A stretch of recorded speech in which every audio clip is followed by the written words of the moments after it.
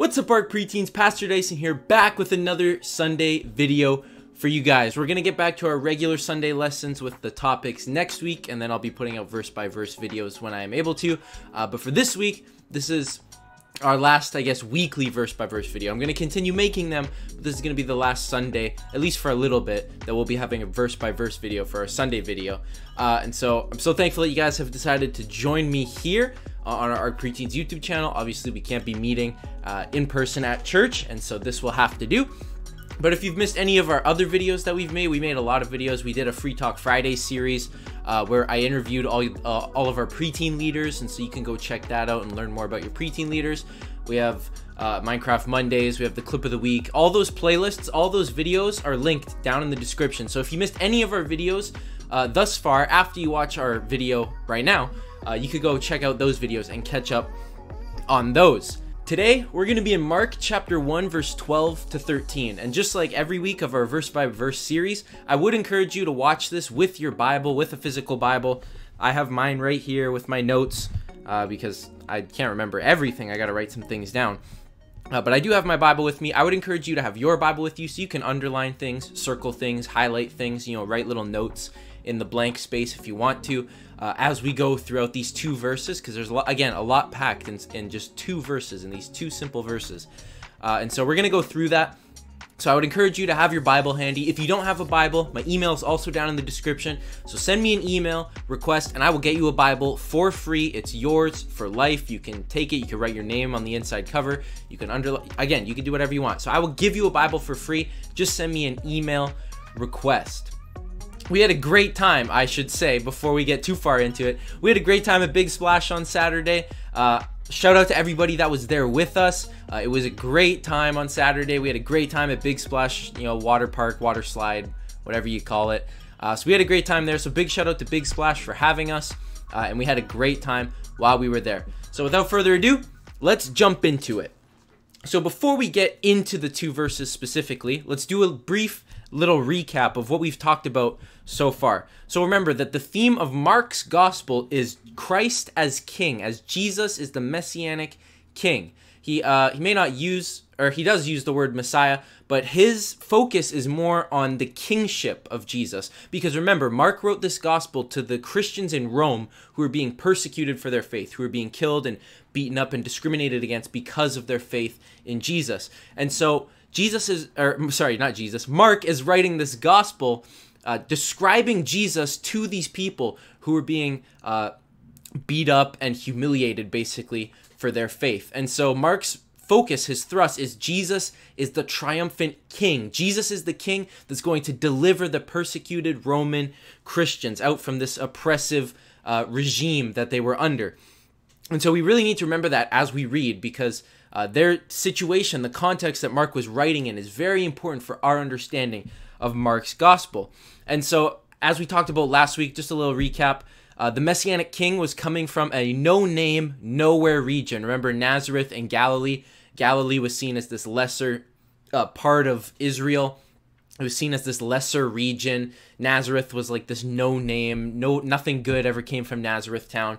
And so the Jews were expecting the Messiah to come from Jerusalem, the holy city, but Jesus didn't. He comes from Nazareth in Galilee. And so he comes from a nowhere region. No one really cares. No one really likes Galilee. Jesus approaches John the Baptist at the Jordan River.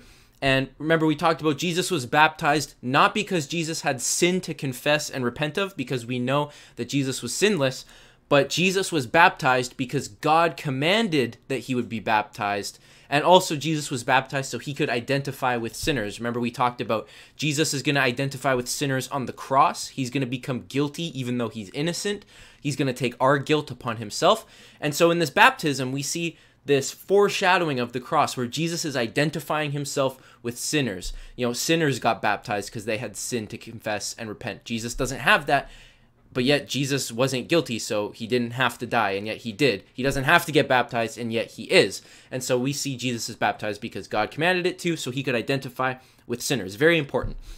And then we also saw that the Trinity was present at Jesus' baptism. The Trinity is God, one in essence, but three in person. And so we have God the Father, Jesus the Son, and the Holy Spirit. And so we see the whole Trinity is present at Jesus' baptism. Obviously, Jesus is there because he's getting baptized. We saw God the Father's audible voice say, "This is my Son with whom I am well pleased." And we saw the Holy Spirit descending like a dove, not a dove.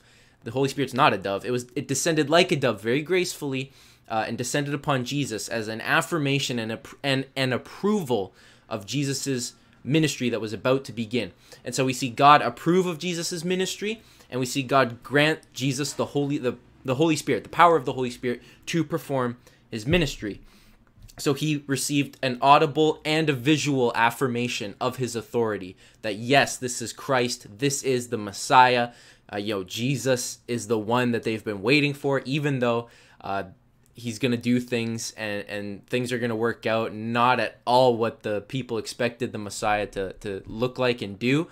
But this is God saying, "This is my Son, this is the Messiah." So Jesus gets that affirmation.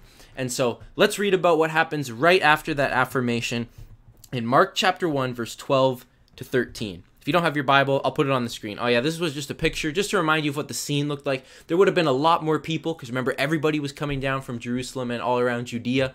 And so, there's Jesus in the red coat. Again, Jesus is not a white person.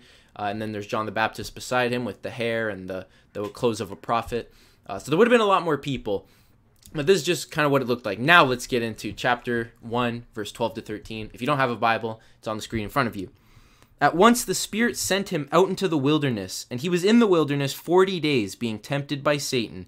He was with the wild angels, He was with the wild animals, and angels attended to him." Not wild angels. Sorry, I misspoke. He was tempted by Satan. He was with the wild animals, and angels attended to him. So, as we talked about, Mark's focus, the thrust of Mark's gospel, why he's writing, is to show that Jesus is powerful, that he's the triumphant, victorious king, that the persecuted Christians in Rome don't need to fear about the persecution that they're facing and the suffering that they're going through, because Jesus is their triumphant king. And so that's Mark's focus. And if Jesus is going to be the triumphant, victorious king, then he has to be able to be triumphant and victorious over Satan in this ongoing battle. And so I'll explain more about what that means. But if Jesus is going to be this victorious, triumphant king, then he needs to be victorious over every aspect of earthly life. And so we saw he was affirmed by God, and he received the Holy Spirit, and at once the Spirit sends him into the wilderness. This is the first thing the Holy Spirit does with Jesus. Jesus has received the Holy Spirit, like the visible affirmation that he has the Holy Spirit. And the Holy Spirit, the word that's actually used here, sent, actually in Greek, a more accurate translation would be, and the Holy Spirit threw out. The Greek word is ekbalo, if you care about that. The Greek word is ekbalo, which means literally threw out. The Spirit sent him, the Spirit threw out Jesus into the wilderness. And we don't have a very detailed account of what happens in the wilderness in Mark, but you can read a more detailed account in Matthew chapter 4 and Luke chapter 4 if you would like to after this video, or you can pause it right here. You can pause right here and go read the more detailed account there. I will reference it, but if you want to read it for yourself, you can, either right now or after. And so the first thing that the Holy Spirit does is not, empower him to do like this massive miracle, and there's no singing, there's no trumpets, there's no angels. Jesus is sent out into the wilderness. And the purpose, the reason why Jesus is actually being sent out into the wilderness is because he needs to display a greater power than the ruler of this world, his arch enemy, Satan. And you may be thinking, oh, here's the highlighted one. And you may be thinking, Satan's the ruler of the world? I thought God was the ruler of the world. Yes, God holds the whole world in his hands. Nothing happens in this world without God knowing, and God's always moving and acting. But the ruling authority, the one that's so influential, is actually Satan. And we can read about this in Ephesians chapter 6, verse 12, where it says, "For our struggle," so this is talking about us, "for our struggle on this earth is not against flesh and blood," it's not against other people, but it's against the rulers, against the authorities, against the powers of this dark world, and against the spiritual forces of evil in the heavenly realms. And so Satan would be one of those spiritual forces of evil in the heavenly realm, because Satan's not roaming the world like in the flesh. He's in this this heavenly realm. He's in a realm that's not our physical realm that we live in. We're not fighting against other people. We're fighting against the forces of evil. And so the reason why the Holy Spirit actually sends Jesus out into the wilderness is because if Jesus is going to be this triumphant king that's going to encourage the persecuted Roman Christians, then Jesus has to display that he has a greater power, an undefeatable power over Satan, who is the evil ruler of this world, who causes evil and evil things happen. God is always in control. God is never out of control. Satan can never surprise God. But Satan does these things that are intended for evil, and God always redeems evil for good, for his good purposes, I should say. God is always working out his plan. Satan cannot thwart God's plan, but he's going to try to. So the Holy Spirit sends Jesus into the wilderness. And a couple things that we need to know about why this is important is the wilderness is isolated. Obviously, people don't live in the wilderness. When Jesus goes into the wilderness, only the Holy Spirit is accompanying him. He's not going with friends. He's not going with his mentors or his teachers that he might have had in the synagogues when he was growing up as a boy. He's going alone. He doesn't have disciples at this point. His family's not there. Jesus is sent out into the wilderness by the Holy Spirit, only with the Holy Spirit, to be tempted by Satan, in order that Jesus would display that he has a greater power than Satan, which would then show us that Jesus is in fact the Son of God, that he does have power over Satan. Because what is Satan's main tool in this earth? It's sin. Satan wants to tempt us and pull us into sin. Satan can't make us sin. He can put temptation in front of us that as we give into it leads us into sin, but Satan cannot make us sin. He puts temptation forward and tries to draw us into sin. And so we as human beings, we're powerless against sin and temptation. Given the opportunity to go into temptation before we've been saved, before we've been filled with the Holy Spirit at our salvation, at our conversion experience, before any of that, we are powerless to resist temptation. We may be able to resist certain forms, but Satan is very tricky about how he works. And so we were utterly powerless against temptation. And so Jesus is going into the wilderness because in order to identify with sinners on the cross, just like he did in his baptism, he needs to identify us in temptation. Jesus needs to be tempted. It doesn't mean Jesus is going to give in to the temptation, because we know Jesus never sinned. But if Jesus is going to identify with us, sinners, then Jesus needs to be tempted to again display that he has a greater power, that he is the perfect man, he is the Son of God. He needs to display these things. And what's interesting is this is right after Jesus' baptism. We talked about this was a glorious occasion. This is the start of Jesus' ministry, like things are kicking off. And there's nothing heavenly, there's nothing majestic following this coronating baptism. There's no angels descending, there's no trumpets, there's no bright lights. He's baptized, and then the Holy Spirit leads him into the wilderness utterly alone. And so this is not the picture that we have when we think of a triumphant king, because we had the herald of the king, John the Baptist, who announced Jesus was coming, and then we have this triumphant baptism, if you will, where this coronation is happening, where he's becoming the king, but then he gets sent into the wilderness by himself. But it's to overcome temptation, to overcome Satan. Jesus needs to display his full power and his total authority over all things on earth and in heavenly realms. So that's why Jesus is sent out into the wilderness. The area where he went would be by the Jordan, probably on the road from Jericho to Jerusalem, around that area. A very scary area. It was called Jeshimon. So this is actually a picture from Jeshimon. Whether Jesus went to the places in this specific photo, we're not sure. But this is kind of what it would look like. I know the picture is a little bit pixelated, but it's very barren, no water. And to make matters worse, we'll actually keep reading. I won't spoil it. Let's keep going. Let's move on to verse 13. I told you, we're going quick today, but there's a lot in here. And he was in the wilderness 40 days, being tempted by Satan. He was with the wild animals, and angels attended to him. And so what we need to know about the wilderness is the wilderness was actually described by Moses in Deuteronomy 8, verse 15. Moses says, he led you, he being God, God led you through the vast and dreadful wilderness, that thirsty and waterless land with its venomous snakes and scorpions. He brought you water out of a hard rock. And so you can just see this picture of what the wilderness looks like. No water, thirsty, venomous snakes, scorpions, cliffs, ravines, all these things going on. And God had to bring the people water from a rock that Moses struck with his staff, or spoke to. I can't remember the story exactly. But we see that this terrain is brutal. There's rocks, cliffs, ravines. To make matters worse, we can read there was the wild animals, the wild beasts were there as well, the venomous snakes and poisonous scorpions. So this is not a comfortable place to be. This is not a safe place to be. This is very dangerous, very deadly place, this wilderness of Jeshimon, if you will. This is not at all what we expect a newly crowned king to be wandering around in. We're expecting, the castle and the throne and the kingdom. We're expecting a crown of solid gold studded and embedded with diamonds, rubies, and emeralds to fall down from heaven and perfectly place itself on Jesus' head.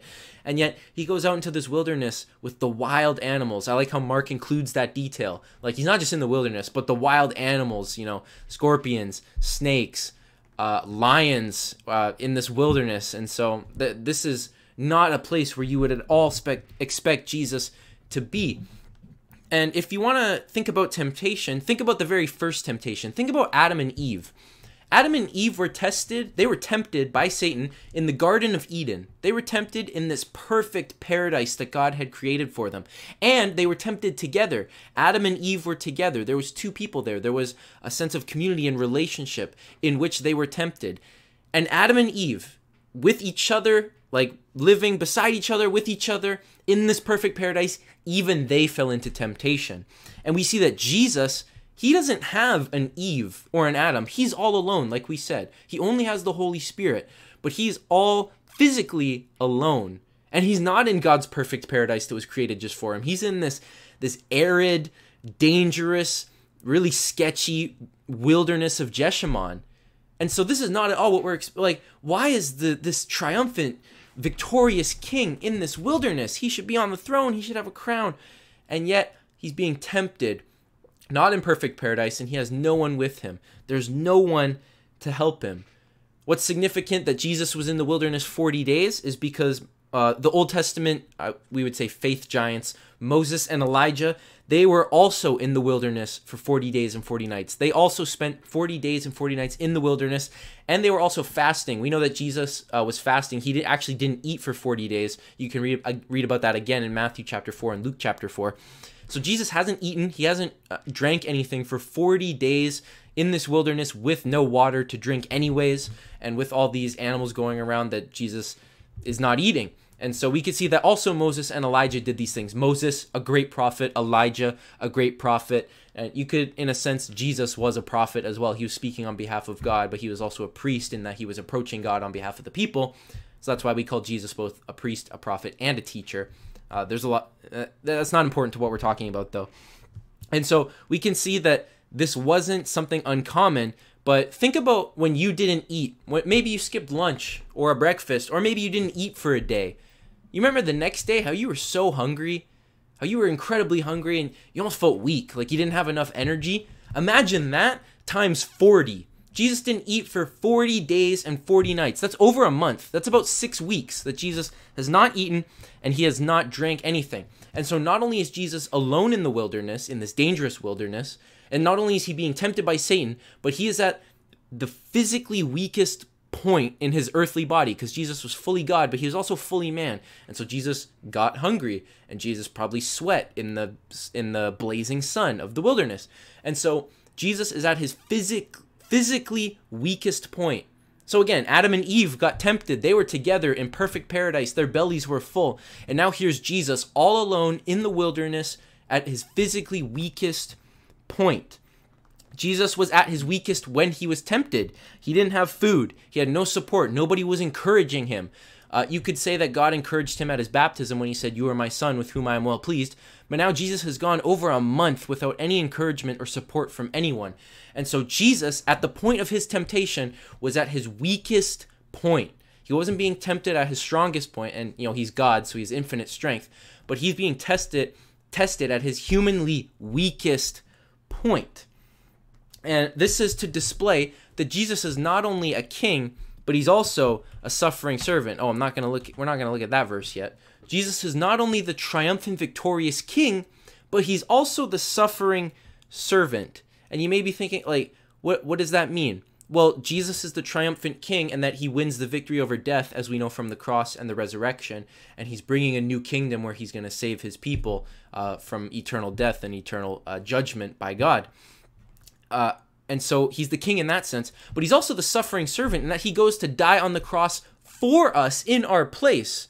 Kings don't lay their lives down for their people, normally. Not a normal king. Kings like to hold on to their power. But Jesus took his kingly authority and his power and he laid it down. He went to the cross as the suffering servant. He suffered to serve us, to give us a way to be saved from our sin.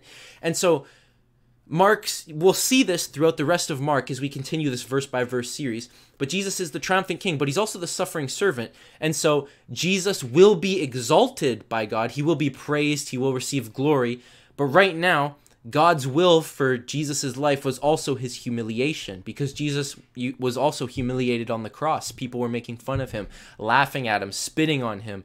They were playing games to win his clothing. They were feeding him sour water and stale bread. And so not only is Jesus exalted as the high king, as the messianic king, but he's also humiliated as the suffering servant. And you're thinking, how can he be both a king and a suffering servant? How can he be exalted and humiliated at the same time? Well, he's the Son of God. He's fully God and fully man. And so it's this divine paradox that we can't quite understand. But in this episode, this is Jesus' humiliation. And if the baptism that Jesus had to undergo was God's will, God commanded that Jesus would be baptized, so he did it. God's will for Jesus is now that he would be humiliated and tempted in the wilderness, and so Jesus went and did that. And so it was God's will for all of these things to happen, for the baptism and for the wilderness. And because Jesus never sinned, he can never go against God's will. He's perfectly in tune with the Father. So he can't go against God's will. And so he does whatever the Father commands him to. And so when he is exalted, it's because the Father has commanded that he be exalted. When he is humiliated, it's because the Father has commanded that he be humiliated. And so it's this divine paradox that he's both this victorious king, but also this humiliated, suffering servant. And so Jesus' hunger, the 40 days and nights without eating, his rejection by not being able to be around anybody, and even his death in the future at the end of Mark's gospel, and then the resurrection, these are all part of his humiliation. This is something that God has commanded would happen, that he would be both exalted and humiliated. And it's hard to explain and hard to describe, but it's interesting to note that when Satan actually tempts Jesus, Satan never tempts Jesus to sin in the sense that we understand sin. Satan never tempts Jesus to lie. Satan never tempts Jesus to steal. What Satan tempts Jesus to do, again, you can read about the specific temptations in Matthew 4 and Luke 4. What Satan is tempting Jesus to do is to go around his humiliation. The first temptation, or Jesus, as we can see from Mark, was being tempted by Satan. So this is a continuous verb. It means throughout all 40 days, Jesus was being tempted. But in Matthew 4 and Luke 4, we get 3 temptations that Satan puts before him kind of at the end of the 40 days. Satan first says, well, you're the Son of God. You're the king. You shouldn't be hungry. Tell those rocks to become bread, and then you can eat. So Satan says, why are you being humiliated and not eating? Remember, it was God's will that Jesus be humiliated, so Jesus has to go along with this. And so Satan preys on that, and he says, if you're the Son of God, you're the king. You deserve to eat. Kings deserve to eat, and you have power. You could turn those rocks into bread. And what does Jesus say? He quotes Deuteronomy. He quotes Scripture to Satan. He says, man shall not live by bread alone. Jesus understands that he must be humiliated and he must undergo this because it is the will of the Father. The next temptation by Satan, Satan takes Jesus onto a high cliff, and he shows him all the nations of the world. And Satan says, "You're the Son of God, you're the king. You should be able to rule over all these nations." And Satan says, "I rule over all these nations, so if you bow down and worship me, I'll make you king over all these nations." But Jesus knew that God was going to make him king. And it was also God's will that Jesus be humiliated. And so Jesus cannot bow down to Satan and give up his humiliation for earthly power. And so Jesus doesn't. Again, he quotes another passage from Deuteronomy. And then the final temptation, Satan takes Jesus to a high point of the temple in Jerusalem. And Satan says, "You're the Son of God. You can jump off the building and gracefully, land on the ground without breaking a bone or bruising your foot. And everybody will believe that you're the Son of God. Why don't you do that?" You can see how Satan is trying to tempt Jesus to give up the humiliation. Satan's saying, "You don't need to be humiliated. You can do whatever you want," trying to get him to sin and go against the will of God. And the will of God was for him to be humiliated. And each time Jesus quotes scripture to him and stays in the posture of suffering servant in his humiliation.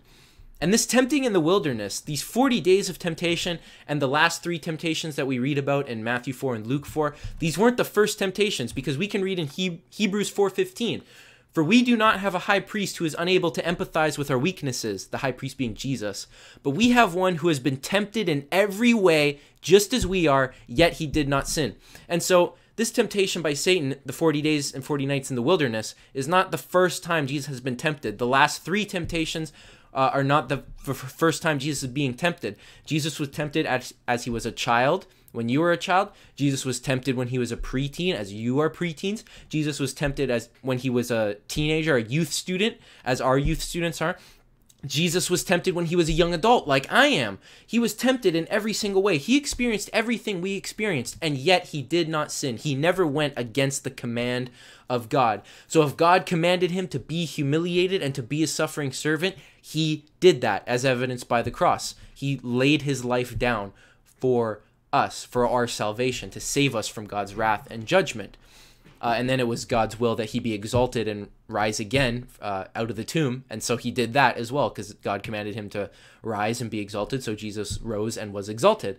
And so Jesus was tempted just like we are. This wasn't the first time. And yet he never sinned. He perfectly obeyed God's commands and God's will. And this is important, because if Jesus is to be the triumphant king, he has to be able to conquer temptation and sin. If Jesus did not conquer temptation, sin, and by extension Satan, then that would be proof that he was not the messianic king that was coming to save his people and establish a new kingdom. If Jesus failed in the wilderness, we know he didn't, but if he did, that would have been proof that he was not the king that had been prophesied. And so these 2 verses, there's a lot here, and again, the extended version is in Matthew 4 and Luke 4. You can go read it there. But this whole episode, and what Mark is using this, is to show that before Jesus even began his ministry, Jesus hadn't done a miracle yet. He hadn't healed anyone. He had no disciples. He was all alone. Before Jesus even started his ministry, he conquered Satan. He showed power over evil. And so if Jesus is going to be the triumphant king, the victorious king, and if he's going to have a perfect, sinless, holy life, if he's going to live it and have a powerful, God-ordained ministry, then he has to be able to conquer Satan, temptation, and sin. He has to be able to do these things. And so Mark includes this, and this is part of a broader set, and we'll talk about it. There's 3 kind of subsections as Jesus begins to enter his ministry. And so this first section is showing that Jesus has power over Satan. He has power over evil, total and absolute power and authority over Satan. He was tempted in every single way and yet did not give in. And then we see at the end, he was with the wild animals. We talked about that. And then the angels attended to him. And so Jesus is tempted by Satan. He resists him for 40 days, 40 nights. And then the last 3 temptations, Jesus resists them, quotes scripture, and he does not sin. And the Father, God, sends angels down to Jesus. These angels were probably bringing food to nourish him, to attend to him, or to minister to him. So they ministered to his physical needs for food and water and drink. So they brought him things to eat. And also, on top of caring for his physical needs, they also these angels coming down, because we know, you can you can watch the video that two videos we did about angels in our Sunday lesson playlist down below. But the angels are directed and commanded by God. And so the fact that the angels showed up means that God was watching Jesus the whole time. So Jesus knew that the Father had sent the angels, and God sending the angels acted as an approval, divine approval of Jesus's coming ministry that he was about to start. And so the angels come, they feed him, they care for him, and they act as divine approval from God the Father for Jesus's coming ministry. And so this little snapshot of a story serves to show us that effective ministry actually begins with triumph over temptation. Here's a picture of the angels coming down. Whether Jesus was lying down, we don't know. It probably was a taxing thing for him. Again, he was at his physically weakest point. So they come down, they minister to him. But it goes to show us that effective ministry first begins with triumph over temptation. Jesus was about to begin his ministry. He was about to go preach and heal and call disciples and establish the church. He was about to do all these things. But before he did that, he had to overcome temptation. And so what does that mean for us?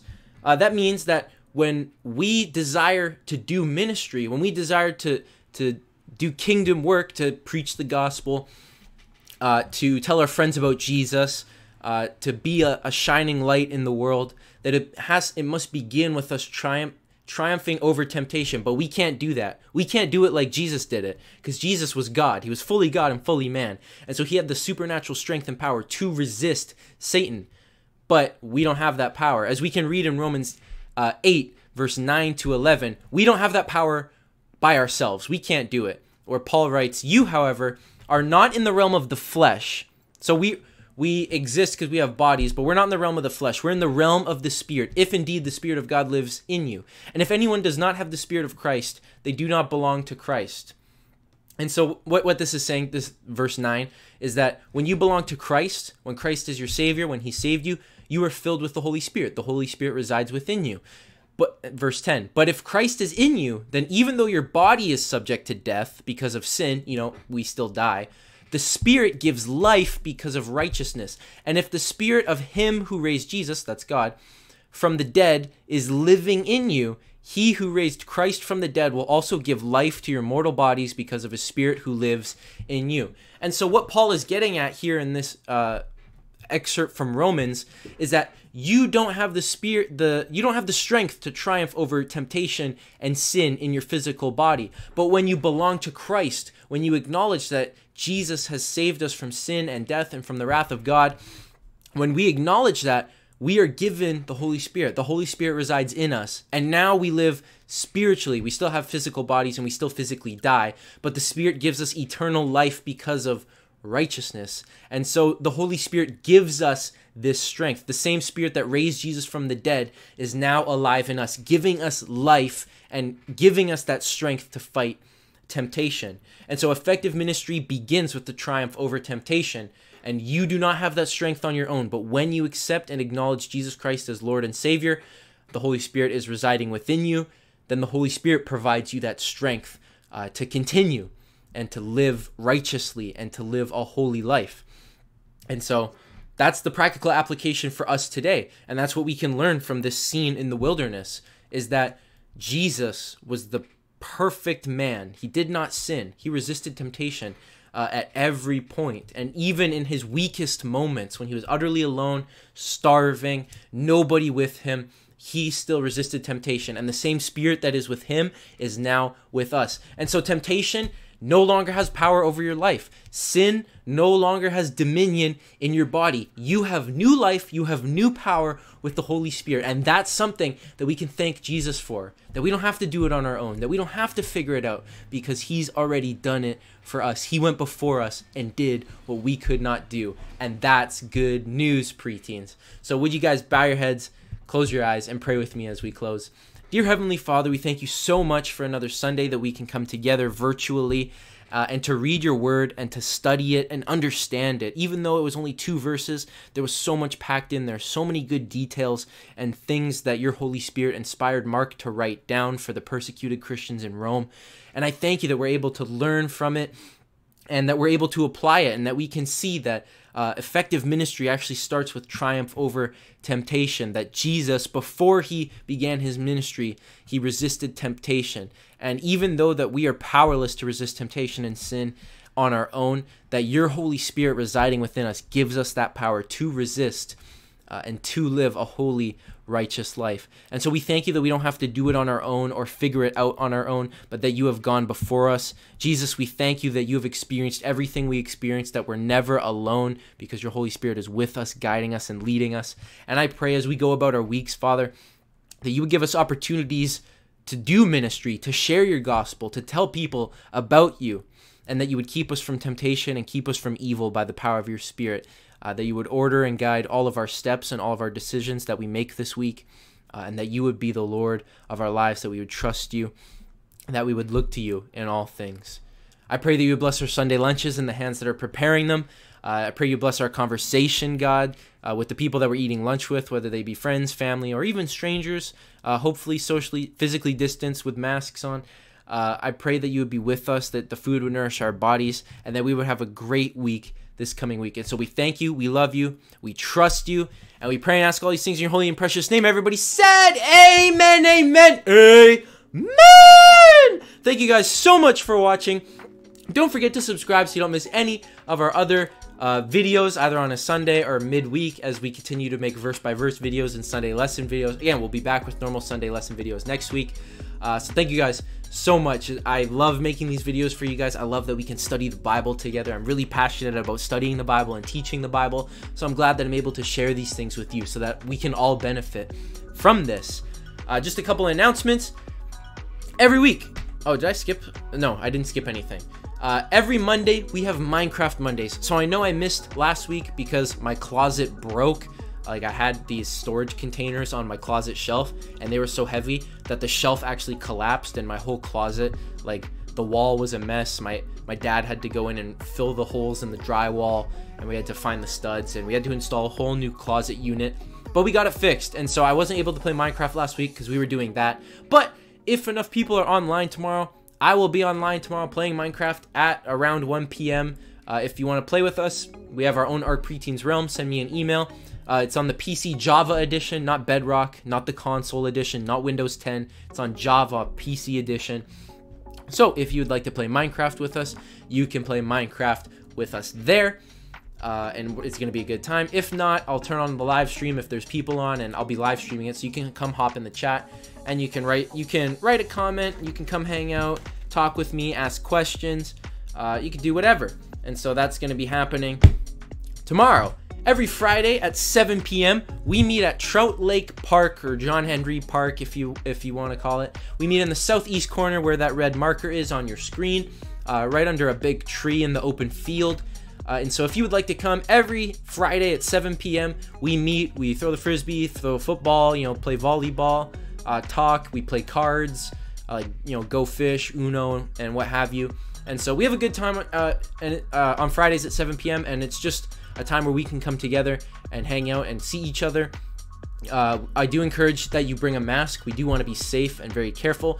We will be following all hygienic procedures. We'll stay physically distanced as much as possible, and we'll have hand sanitizer. But I do encourage you to bring a mask just to be safe. We want to be as careful as possible as our province reopens. We don't want COVID to spike again, and we don't want to be part of the problem.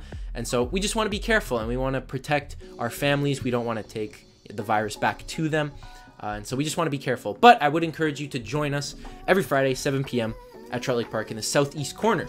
I don't have a big splash announcement because that was on Saturday. That was yesterday.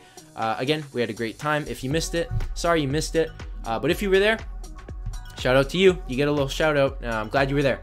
And so all that to say, I hope you guys had a great week last week, and I hope God is with you this week. Well, I know God will be with you this week, but I hope as he orders and guides your steps, that you would experience some pretty incredible things, that you would have fun, that you would, have a great time spending time with your families and with your siblings. And I just pray that God continues to do great things in your life and through your life. And so I thank God for you guys every day, and I'm praying for you. I love you guys. Tell your families I said hi. And I hope to see you soon. Hope to see you either on a Friday or, you know, whenever the church is able to open back up on Sundays again. I hope to see you soon. But until then, God bless you guys.